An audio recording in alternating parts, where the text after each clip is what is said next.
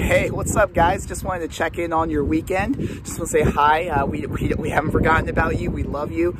We're praying for you. And I just want to take a moment to remind us all as we kind of sit through what is the coronavirus and kind of sitting and waiting and kind of maybe getting stressed or anxious, just reminding ourselves to sit in a posture of prayer. And so just knowing that that is so vital, that we stay in tune with our relationship with God. We don't lose sight of that. We don't lose sight of what's important and communing with our Father. And so I just want to point you towards a video in just a moment. Kind of watch Josh Griffin, who works with Download Youth Ministry. Want to let him talk for a couple minutes about prayer, and then I'll come back on and talk a little bit about a practical way maybe that you guys can implement your prayer into your prayer life.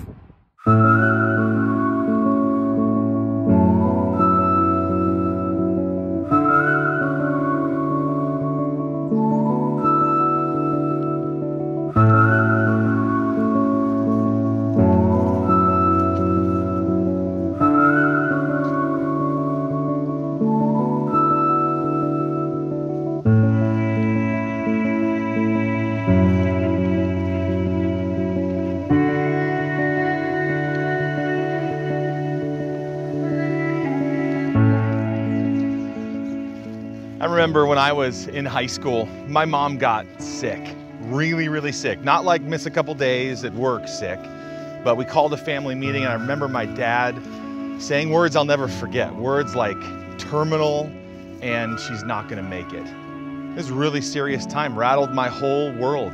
We moved from Texas, where we lived for a long time, to Wyoming, of all places, like, yay, Wyoming.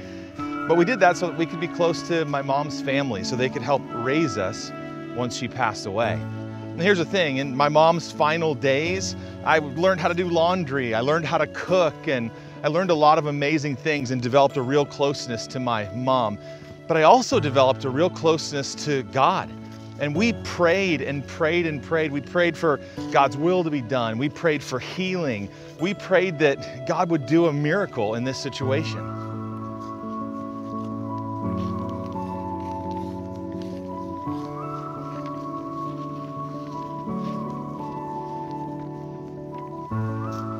There's this moment in the Bible where Jesus is teaching what's called the Sermon on the Mount, and he actually gives us some incredible guidelines for how we're supposed to pray. Part of that prayer goes like this. It says, "Our Father in heaven, hallowed be your name. Your kingdom come and your will be done." What is amazing about that statement is that when we pray to God, we're praying that his will would be done, not our agenda, not our plan.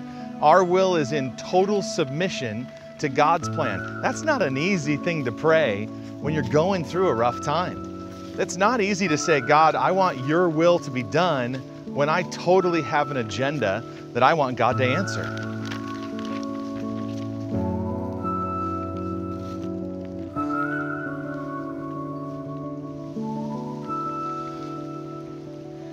I used to think that prayer was just getting something from God. Like if I ask hard enough, maybe this cosmic vending machine God will give me what I wanted.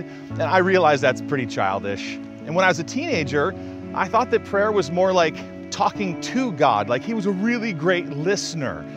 But the older I get and the more I study God's word, I realize that prayer is really a conversation between a child and their loving Heavenly Father.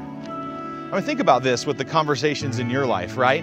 You're hanging out with a great friend and the conversation is life-giving and fun, and there's laughter and there's vulnerability and there's joy and maybe even tears sometimes. And sometimes you do all the talking and sometimes they do all the talking, and sometimes just being together, well, their presence is enough.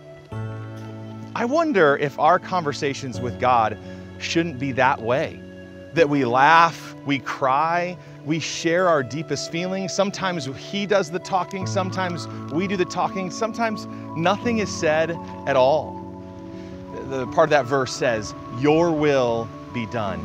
I realize that's not easy. And especially when I was in high school, that was a dangerous thing to pray. But I do know this, through that experience, I learned a lot about God, and I learned a lot about the conversation we can have with our loving Heavenly Father through prayer.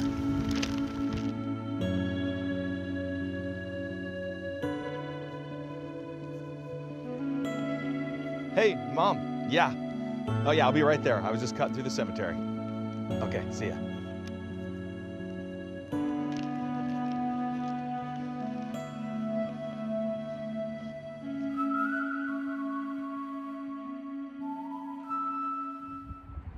Hey, so I hope you enjoyed that short clip, but just wanted to, again, reiterate something that Josh said about when Jesus mentioned talking about the Lord's Prayer, right? Our Father who art in heaven, hallowed be your name, your kingdom come, your will be done, right? And that prayer, it's a beautiful prayer of a structure of the way that we can pray, and the way we can kind of orient ourselves and process through what does prayer look like. And so some of you guys might be wondering and kind of unsure about, hey, how do I kind of stay connected with God? How do I not get kind of ADD when I'm trying to pray, and I want to pray, but I get really distracted quite quickly, and I have struggled with kind of putting my prayers together. How can I do that well? Well, one thing I would love to share with you is a potential tip or a practical way that you can pray, whether it's verbal or whether it's journaling, is through an acronym called ACTS, A-C-T-S. And so the first letter is A, and it's kind of the way that we start your prayers is through adoring God, adoration, right?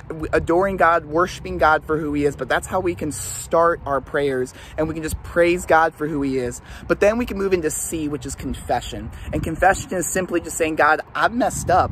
I've sinned against you. I want to confess to you, and I'm going to humbly confess this to you, but I'm also going to confidently come knowing that you're going to forgive me because you are a good and you are a gracious God. So confession, and just being honest with our shortcomings before God. Then T, the third letter T, is thanksgiving. How can I just thank God for the things for the things around me?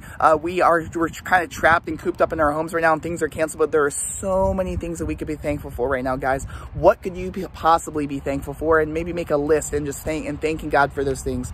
And then finally is supplication. Supplication is just a big word to say requesting and petitioning before God, saying, hey God, if I'm being honest, I have some things I would like to ask of you and for you. And so what would that look like for you to kind of think and petition before God, saying, hey God, if I'm being honest, I have some things that are on my mind and my heart that I would like to ask of you, because you are a good God who gives good gifts to his children. And so A, adoration, C, confession, T, thanksgiving, S, supplication. Maybe you could use that as an acronym moving forward, as a way you can process your prayers, again, verbally or writing them down in a journal. I know for me that's helped in the past, and maybe that's something that you could do moving forward. And so just wanted to share that with you guys. Again, we love you. We're for you. You are loved and you are valued. You belong here. We're cheering you on. Catch you later, guys.